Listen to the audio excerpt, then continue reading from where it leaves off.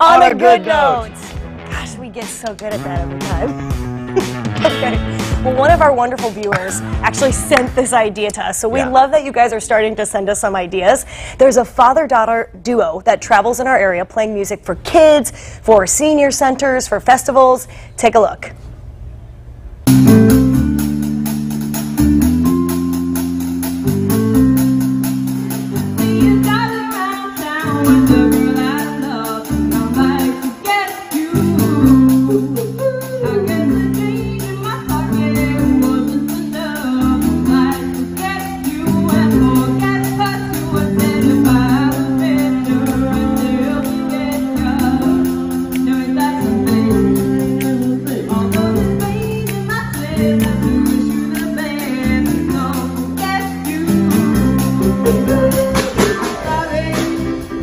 Wow, she's like playing drums and singing. Dad's so playing. Talented. Well, that's Mick, the music man, and his daughter Emily. They call themselves Jump for Joy. Fun. They just played at the Memory Care Facility in Zionsville and over at the Fishers Heritage Park Harvest Festival, just bringing smiles to people there.